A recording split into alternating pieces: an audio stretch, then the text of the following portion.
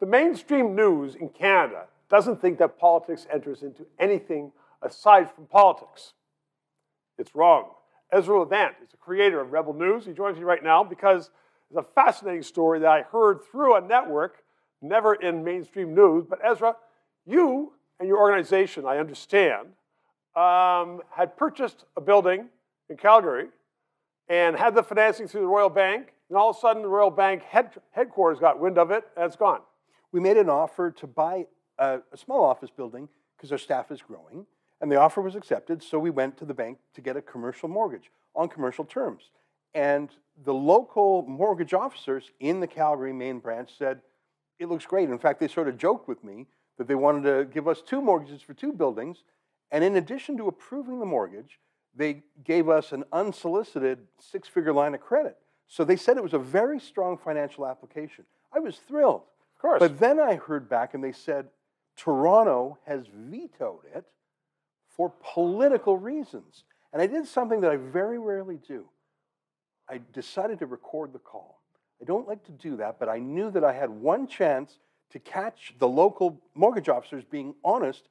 And if I didn't do that, no one would ever believe me. They'd say, oh, you just have bad credit or something like that. So I recorded the local banker who had gone through things with a fine-tooth comb. He was an MBA, saying, you have no debt, you have good cash flow financially, it's very strong, but the Toronto office says your opinions are too strong.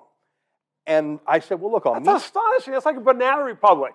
And I said, well, listen, I'm here in Toronto. I'll meet with them by Zoom or in person because I've been banking with Royal Bank personally for more than 20 years. Yep. I've never had a problem. Why are they sticking the dagger in?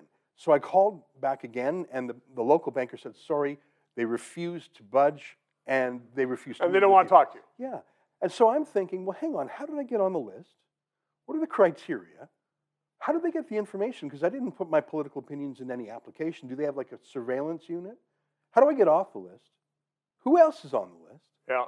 And I wouldn't have known if I didn't have that honest banker in Calgary. If they would have said, Ezra, Rebel News is too small or wobbly, I would have believed them if they said I wasn't creditworthy, but they said I was, and they said it was killed for politics. Killed for politics. That's not supposed to happen in Canada. Did you lose a deal in the building, or are you trying to get other financing? Well, you know what? I think other people are stepping forward because they said, well, if the Royal Bank says it's a good deal financially, I'll take that deal.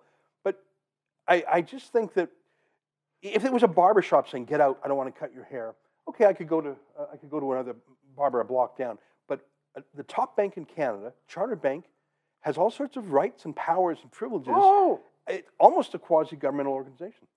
They're on everybody's side, you know, left wing and all kinds of weird organizations. But Ezra Levant, Rebel, I don't like your views. Blackballed. Yeah. Thank you very much. It's important. 3 minutes. Thank you very, very much for watching and for engaging in the 3 minutes, which will carry you through most discussions for the day. 2022 is going to be a very, very tough year. Stay with us. Please tell your friends to subscribe and PayPal. Thanks.